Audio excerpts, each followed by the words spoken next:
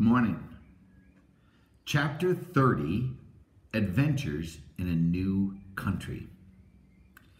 We now resolved on a more extended survey, and early one morning our caravan set out.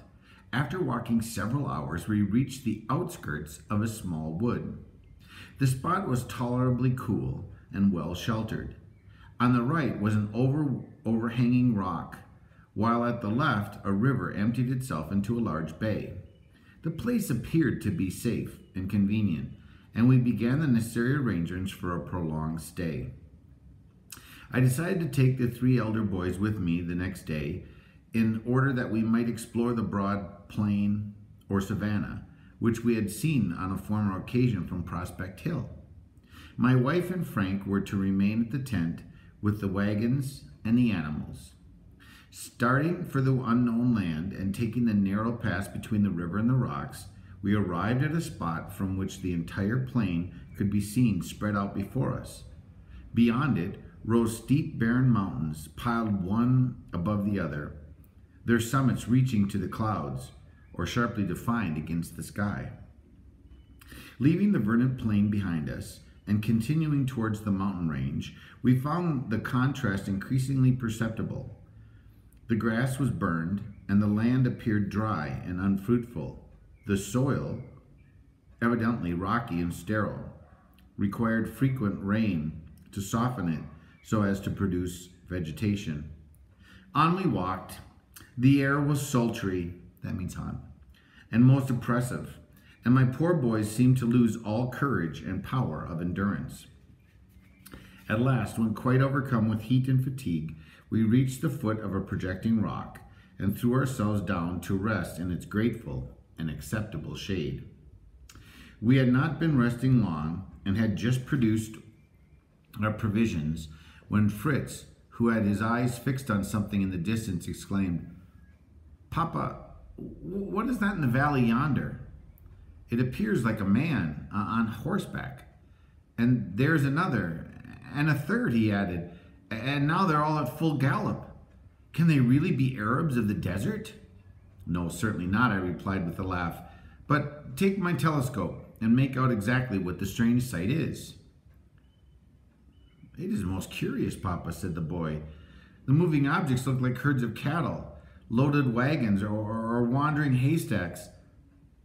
What can they be?" The glass was passed to his brothers, and both Ernest and Jack declared the great moving objects to be men on horseback.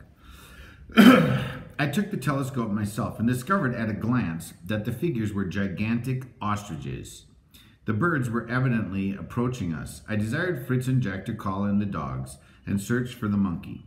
While Ernest and myself concealed ourselves, Master Nip, it appeared, had scented water, and the party had refreshed themselves at a hasty bath and filled their water flasks. All this time, the ostriches were drawing near. There were 5 of them, and one I saw was a male bird, as was shown by the large and beautiful tail feathers and the deep glossy black of the neck and body. "We must not startle them," I said, "lest they begin to run." "How do the Arabs catch them?" asked Jack. "Sometimes on horseback, but oftener by stratagem. When it finds itself pursued, the ostrich will run for hours in a circle of immense circumference, and the hunter keeps within the circle, but still follows till the creature flags from fatigue. Then, crossing the circle, he makes the capture. But hush, do not move. The birds are very near us." Coming upon us so suddenly, they appeared to be startled, and unfortunately the impatient dogs escaped from our hold and rushed yelping and barking upon them. Away they flew like the wind, seeming scarcely to touch the ground with their feet. Fritz had uncovered the eyes of his eagle when the birds were first alarmed, and it quickly pounced upon a beautiful male bird, which was a little in the rear, and with one blow of his beak brought the creature to the ground.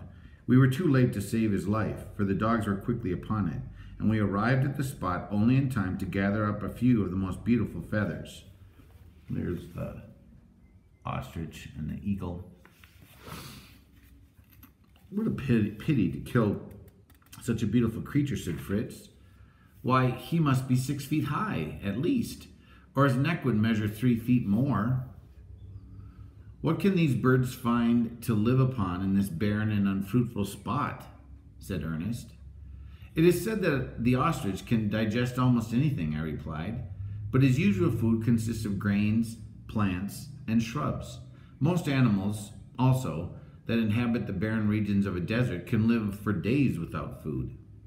Continuing for a walk towards the valley, which I had seen in the distance, Ernest and Jack turned aside to follow the movements of the dogs. All at once they stood still by some withered shrubs and beckoned excitingly for us to follow. Ostrich eggs! Ostrich eggs! Cried the boys as we overtook them, and at their feet, in a hole in the sand, exposed to the sun, lay 20 eggs, as large as a young child's head. If you've never seen, they're just huge eggs. What a glorious discovery, I said, but do not disturb the eggs, or perhaps the mother will forsake them, for she leaves her eggs during the day. At night she sits on them, covering them carefully. The boys begged me to let them take home 2 eggs to show their mother. I cautiously lifted 2 from the top, and then sat up in the sand, a cross made of 2 pieces in the heath stem, by which to find the nest easily when we should come again. Turning our steps homewards, we were glad welcome awaited us. We arrived just about sunset at the tent.